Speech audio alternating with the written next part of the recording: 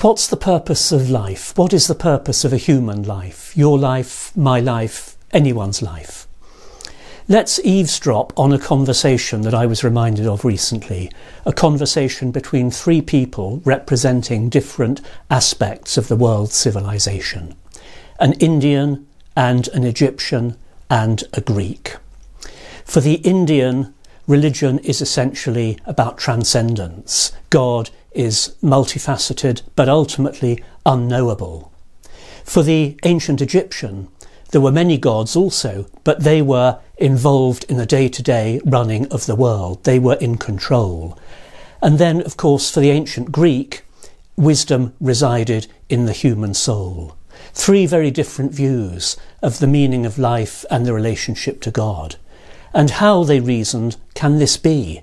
How can we all have these different views? What might it look like if there was, as it were, a universal God, a God for all peoples?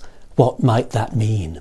And the conclusion that they draw is that the only way that that could be would be if God were to bring all those things together and become human. Now, that conversation takes place in the desert, and it forms the first part of a novel written by Lew Wallace in 1880 called Ben-Hur. And I imagine perhaps you're more familiar with the film than with the novel. But that's how it begins, those three philosophers from India, from Egypt and from Greek, who we know as the wise men, the kings, the three kings, or the magi. And as they come together and they have this discussion in the desert, so they go to Jerusalem in pursuit of further wisdom. And in Jerusalem, they just glimpse Mary, pregnant, and Joseph on their way through, passing through on their way from Nazareth to Bethlehem. And they see the star in the sky, and they go to follow, to seek out the Christ, to seek the one who is to be born. And as the story continues, so we know, they travel that short distance from Jerusalem to Bethlehem, and they see the Christ child.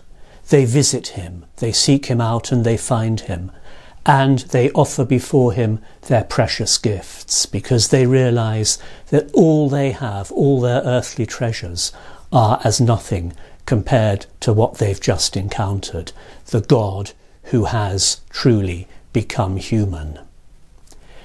And in St. Matthew's Gospel, we're told that because they were warned in a dream not to go back to Herod, they departed back to their own country by another road, by another way. And how could it not be so? Because after what they had seen, nothing would be the same again.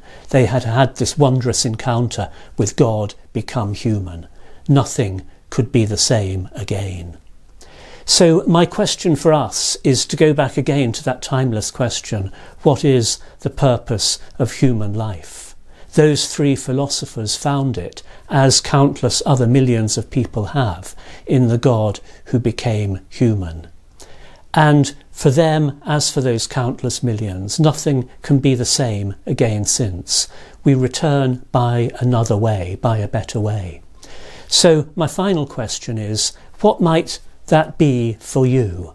If your own life is touched this Christmas by the Christmas story, and if that story has any capacity or power to convert or transform your life, how might it do so? What might that better way be, that other road?